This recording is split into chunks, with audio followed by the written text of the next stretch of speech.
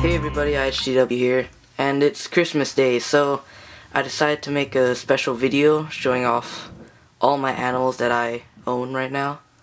As you can see at the top shelf here, the top shelf is my adult leopard gecko tank. Let me just open it up for you. Okay, she's hiding in here. There she is.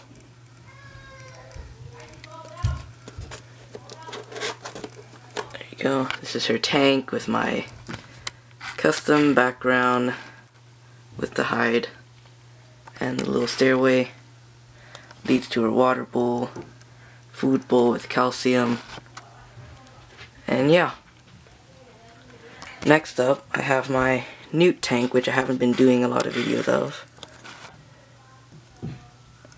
I kinda overflowed the tank a little bit because I'm preparing to change the water, so it's like, it should be here, but I kinda just filled it up a little more.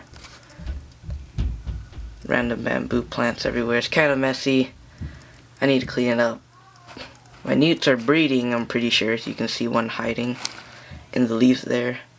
I'll have to check if they laid any eggs or not. Anyways, here's what it looks like.